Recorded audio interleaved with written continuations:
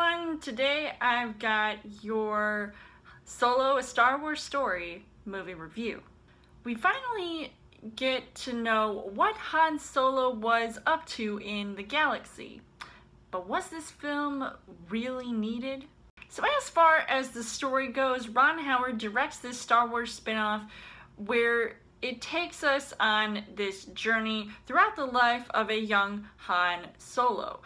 Now, while the action starts off right off the bat, you see he's on a mission to steal certain objects and in exchange for his freedom and maybe many other things that I kind of got lost in the action to really figure out what the heck is going on. Now, while it feels like this space western / gangster film, I feel like it is also one of the weakest films in the Star Wars franchise.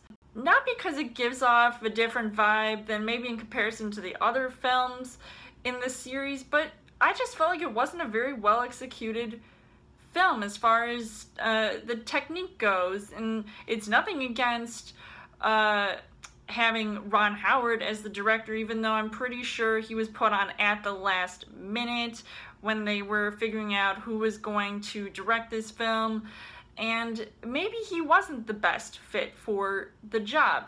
Now, this film does jump around a lot, and we see in different points in time Han Solo's life from when he was younger.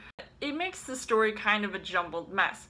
As far as the casting goes, you've got Alden Ehrenreich, who plays Han Solo, and that's way after Harrison Ford, I feel like, played him best, made his debut in A New Hope.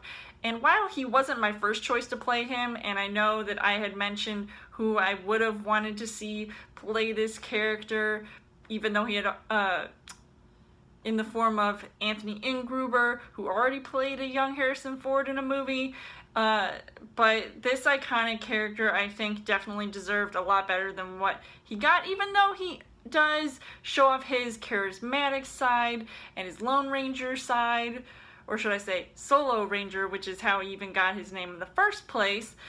And even though he doesn't exactly get all of his mannerisms down, I feel like his interactions with Chewbacca were a special treat, especially when they first meet, which reminds me of a certain scene that happened in Return of the Jedi at Jabba's palace. And you've even got Emilia Clarke in this movie, who plays Qi'ra, and she is this unlikely love interest of the film that I feel like could have been represented better, but is interesting to see how this all sort of plays out, considering who Han Solo was, hanging out with her before he even met Leia.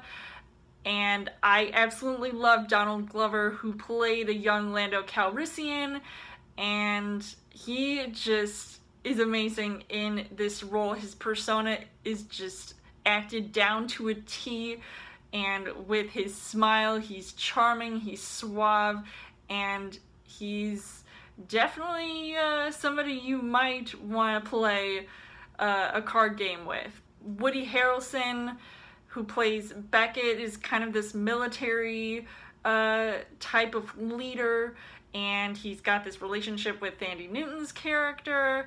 They all sort of meet in the Imperial Navy when there's this huge battle sequence going on, which kind of feels like one of those modern war films that you would see nowadays. It makes their roles something to care about. Unlike Paul Bettany's, seemingly throwaway villain character, who basically I feel like is forgettable most of the time and maybe better suited for a different type of film. Now, the things that I liked about this movie was, obviously the action and adventure. The whole Star Wars appeal was because of the fights in space. Also seeing the Millennium Falcon again. Ever since The Force Awakens, I was like, I really want to see this ship again, because it's just one of the coolest things in Star Wars.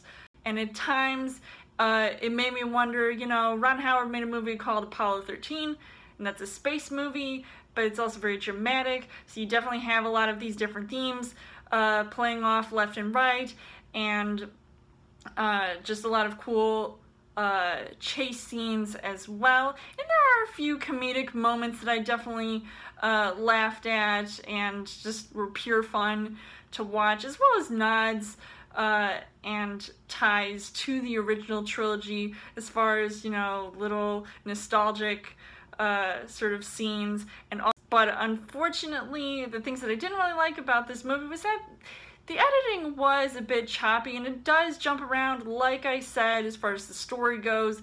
But by the time the third act rolls around, it made up for the slow-moving first act. And I don't know what was up with that so-called female villain, because she was kind of irritating, and I didn't really get some of these other side characters that they were sort of like adding on, because you figure if you didn't see them again in any of the later Star Wars films, that they're probably throwaway characters as well. Overall, I would say that this movie still was entertaining, even though it was a slight disappointment, but it was still very cool to see this character, you know, and his story literally unfolding on screen. And I would have preferred to see another character whose movie is definitely far more anticipated. I'm talking about Obi-Wan Kenobi's movie instead of a Boba Fett movie. But I would still recommend seeing this movie, because I still think, you know, being in the Star Wars universe and enjoying a Star Wars film nonetheless, I think is always cool to see. So I would give this 3.5 hearts on the heart rate scale. So let me know in the comments what you guys thought of the Solo: A Star Wars Story.